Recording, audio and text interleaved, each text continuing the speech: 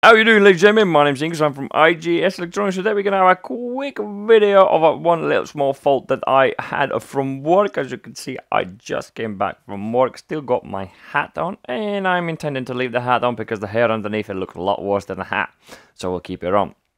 So today I was called onto a problem which was to do with Ingersoll compressor itself. So basically, one of the engineers started the compressor, walked off, came back, and compressor is in fault. And it's coming up with CK input fault. And I was like, okay, that's interesting. Let's grab manual, have a look what it is. Of course, the manufacturer did not include that in its manual. It basically gives like some sort of a descriptions or also different things, but not so much specific. So because at the end of the day, they are into service business, they are not intended to give you as much information as least information as possible. So you tend to try to give them a call and they try to make some money out of it. That's what they do. So my job was today to try and figure out why the hell does the compressor stopped in the first place, what has happened, and obviously fix it. And today I'm going to run you through my thought process of how I have gone through about the problem, how I found the problem, and what rookie mistake I have made while looking for it. So without further ado, let's get started.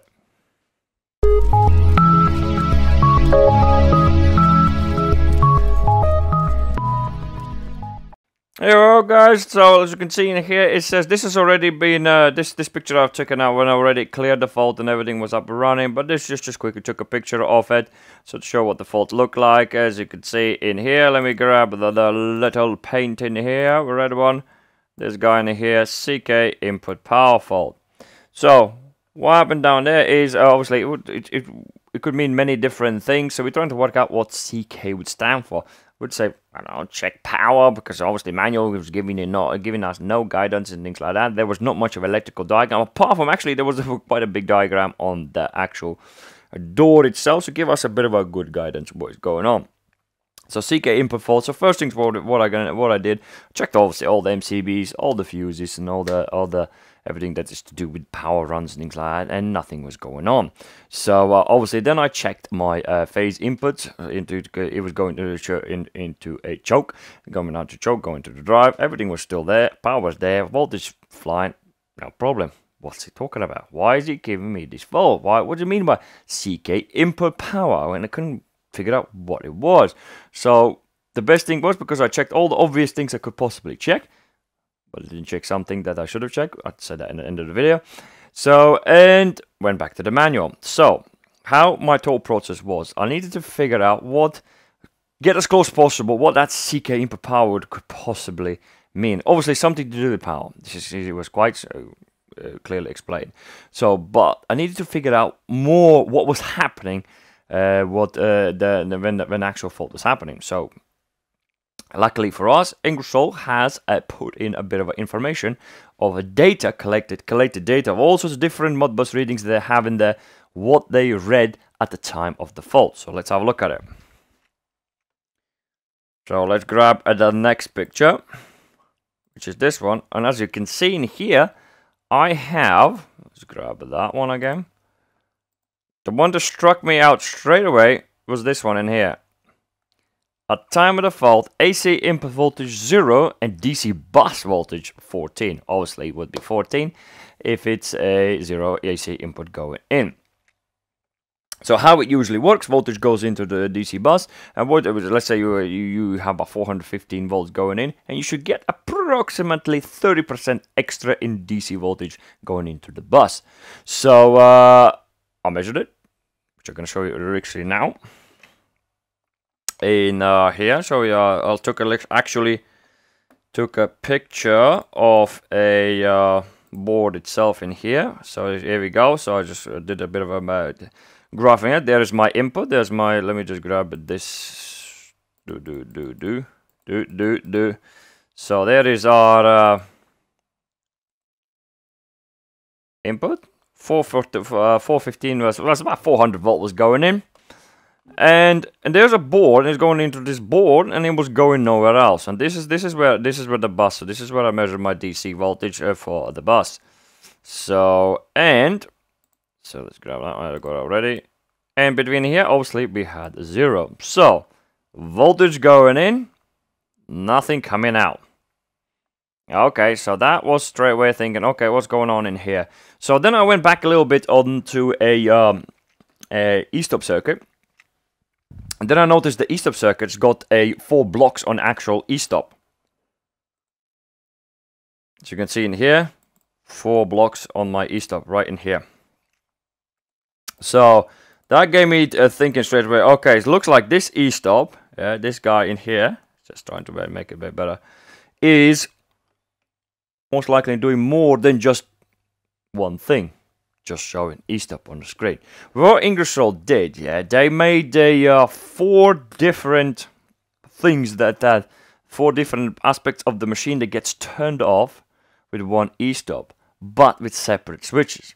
So when the e-stop was released, obviously, we all thought that the e-stop is released. It's not showing fault. E-stop, no e-stop. Everything's good. So we completely disregarded the e-stop section of it. But one thing that struck me straight away, which came to my memory for one of the drives I worked on a long time ago, that the input voltage can be disconnected in event of emergency. Sometimes they add these extra things to the drives that when the emergency comes in, when the emergency signal comes in, poof, it disconnects the input voltage from the bus, and just whole thing just goes dead.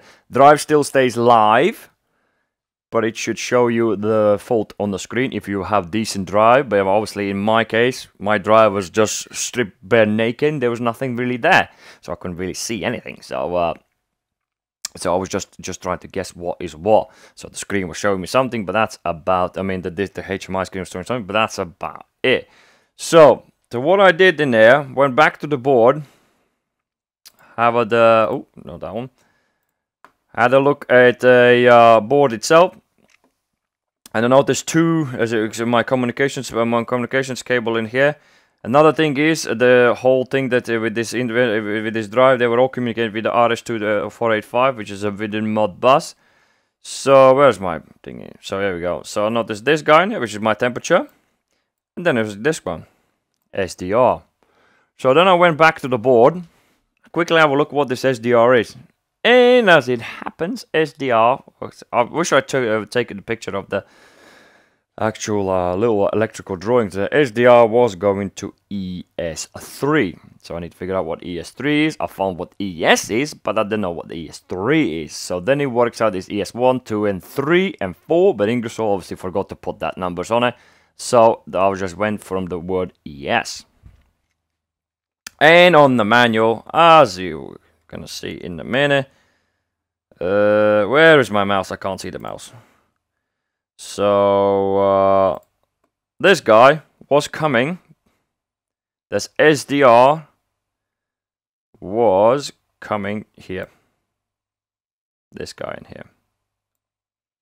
And as you can see, the switch is in its normally closed state. It's fine. It's turned off. You probably already guessed it, my rookie mistake. I didn't check the normally closed contacts at the first state. I should have done that, check the resistance between them to make sure, because often, guys, those switches do seize up, gets dusted, and don't really close properly. And after about, I don't know, it's about 2 hours, me mucking about, that was the fault. The switch wasn't closed properly, and the system was not able to reset itself because obviously the switch with the SDR wasn't closed, and the drive was thinking that there's a problem with it. The e-stop was pressed. So in my defense is if I would design a system, I would say, well, e-stop is pushed and put them as subsections the possible causes of it. And obviously the Ingersoll decided not to do that, so when the e-stop is pushed, the e-stop actually pops up on the screen. So both of me and my colleague that we were working on it decided, well, when e-stop is pushed, it shows on the screen, here's your e-stop, and when you release it, the e-stop disappears. So that's why, in my defense, again, does not explain the little delay of finding a problem.